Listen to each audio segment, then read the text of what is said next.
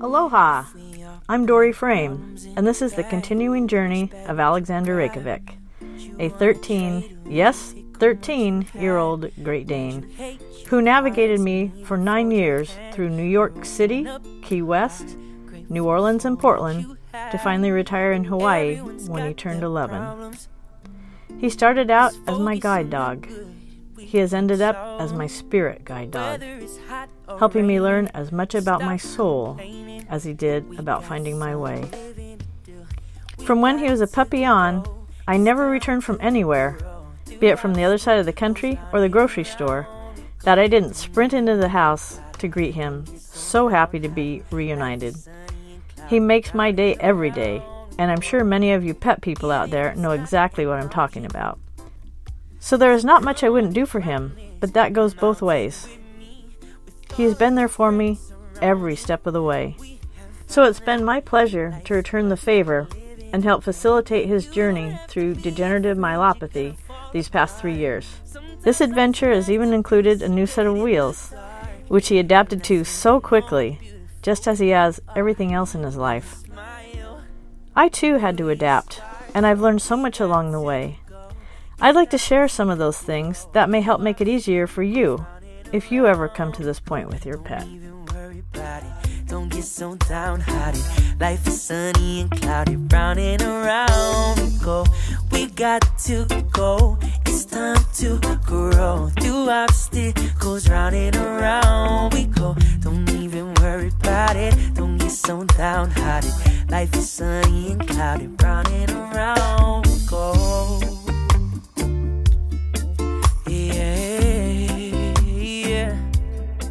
This story kind of begins on my lawn out there when I was having a meltdown because I just needed help. And I got to that point very, very slowly. I was taking care of Reykjavik, 150-pound Great Dane, by myself. And I did it past the time when I actually could do it. I think the problem was compassion hasn't always been my strongest suit, and especially compassion for myself. I expected to be able to do it, and I wanted to do it for him. He's my joy boy, so important to me. I thought I should be doing all of his caretaking by myself. I finally realized, just through sheer physical breakdown and tiredness, that I could no longer do it by myself. And when that happened, I sat there crying on the lawn, thinking, how can I get out of this? At that point, I knew it was time for a change. And my options were to transition him, which I didn't feel good about at the time because he was so strong in spirit and wanting to be out and running around and healthy. Because he has degenerative myelopathy, the front part of him was fine. It was just that he was losing some feeling in his back legs. But he didn't feel like he should be going anywhere. So we decided that we would continue to facilitate. I should say, I decided I would continue to facilitate his activities day to day. So then I had to learn how to ask for help. And that was tricky for me because I'm usually the person that does everything and by myself. So that was a great lesson for me, to have some compassion for myself and realize, 1, I don't have to do everything perfectly, and 2, I don't have to do everything. I'm very lucky. We were able to have someone come live with us and help me every day. And I'm very grateful for her. It's Jessica. And between the two of us, we've enabled him to go on longer. And we've enabled him to stay here when he really wanted to stay here. And for that, I'm very grateful. We got some living to do. We got to go. It's time to grow. Through obstacles, round and around we go. Don't even worry about it. Don't get so downhearted. Life is sunny and cloudy, round and around we go. Another really important piece, really important, not just as a caregiver, but in your life. Do your best and then be at peace with that. Don't keep thinking about how you could have done it differently or perfectly. When I was talking about compassion, I mentioned that I was able to get a assistant to help me with Reykjavik. Not everyone can do that, and there's a lot of things that we do in this video that you might not be able to do or might not feel right for you. So at the end of the day, move forward by listening to the feeling in your heart, not the voices in your head, and they are constant. Listen to your heart. Don't listen to the people online, the people in videos, your next door neighbor telling you what you should be doing. You are the one who knows how to take care of your pet and your best friend. So listen to your heart. Just do your best. Giving up's not an option. So come on and climb this mountain with me. With all of your friends surrounding, we have found that life's worth living again. You don't have to be afraid. In working with Reykjavik, I had this moment or dawning of another point that became super useful for us, and it really became our mantra, and that is path of least resistance. I started to realize I was observing Jessica and we're often holding out treats, urging him to go, go, go. We're trying to get him to a certain place to lay down, or making him drink water so he doesn't get bladder infections. And all of that stuff is well-meaning and very good, but it's not necessary to force things like that. We started realizing he's not in rehab. We're not saving his life, we're extending his life. So it should flow more easily. So we backed off what we were doing, and we tried to watch when we were getting ahead of ourselves and just trying to go from point A to point B.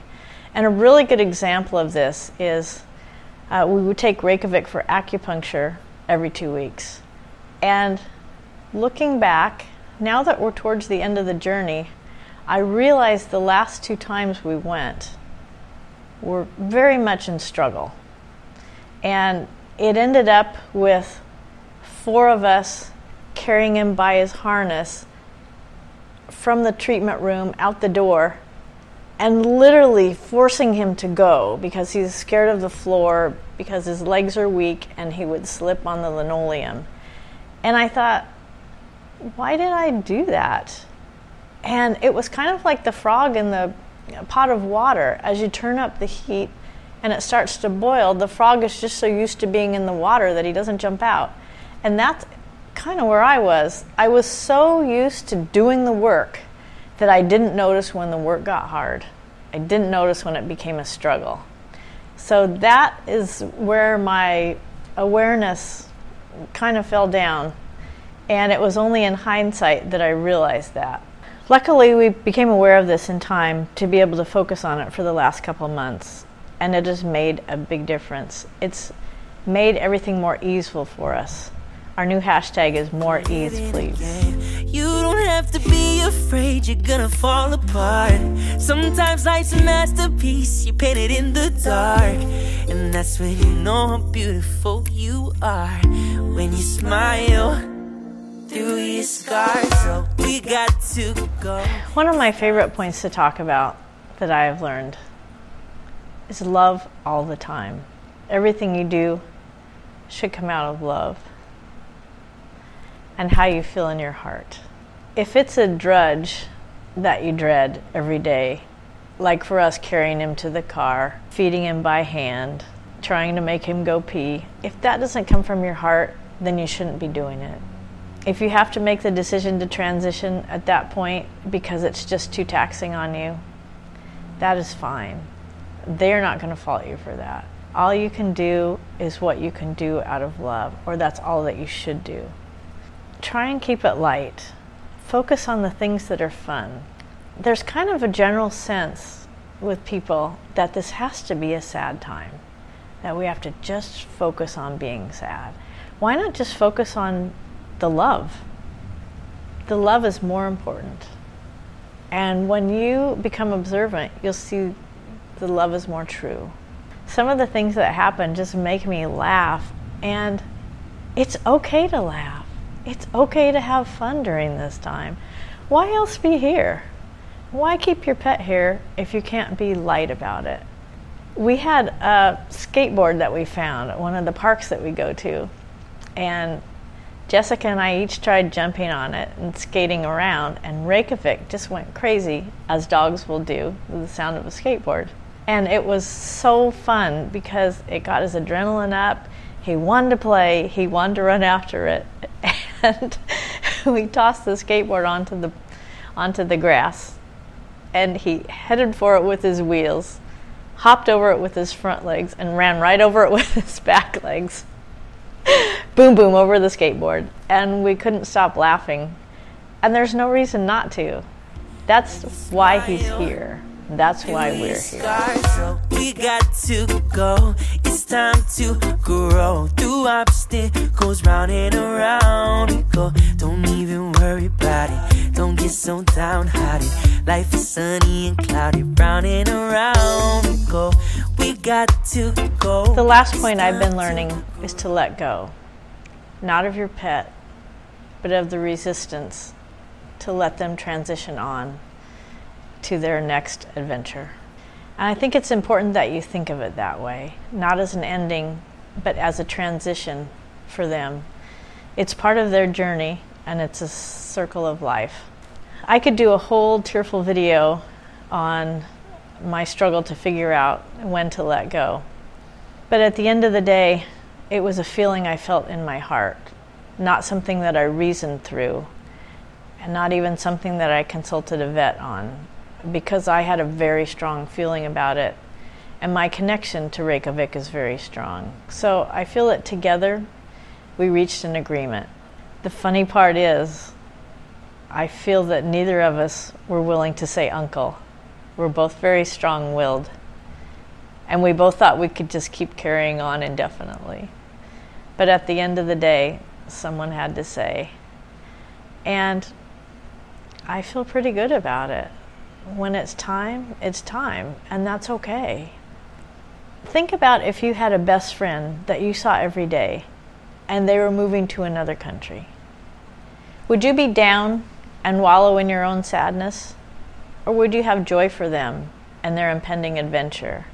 Would you be willing to celebrate their leaving day so they could go off and have the time of their life somewhere else? It's a good question to ask yourself, because this is your best friend. Don't bring them down when it's their time to transition.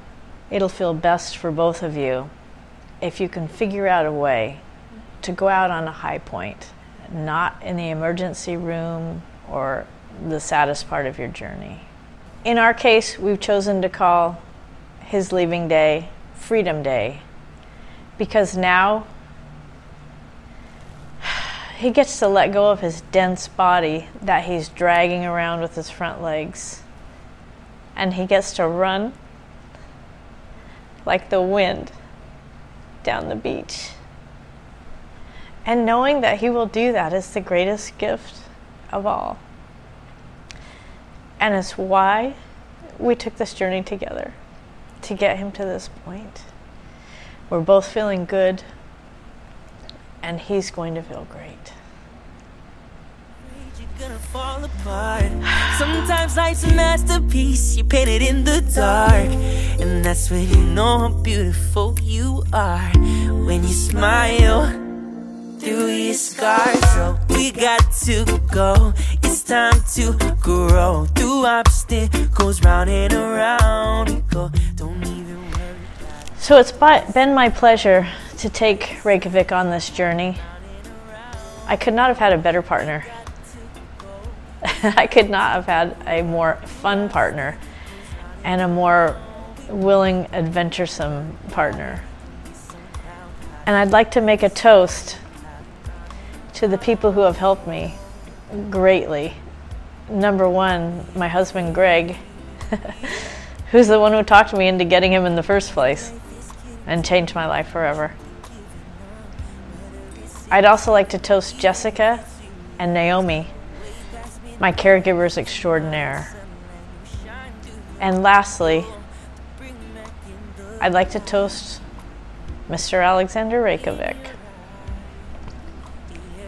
His greatest gift to me was teaching me how to open my heart and feel so deeply. My joy boy, may you run fast as the wind. Round and around we go. We got to go. It's time to grow through obstacles. Round and around. Don't even worry. Don't worry. Don't worry about it. 'Cause round and around we go. Yeah, yeah. Round and around we go. Don't worry about it. Round and around we go.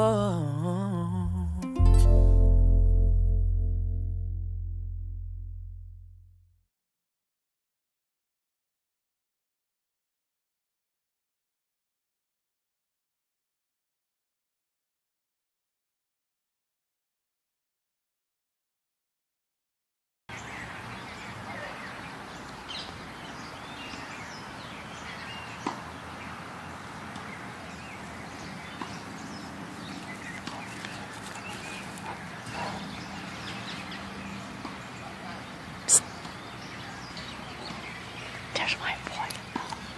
Oh, there's my boy.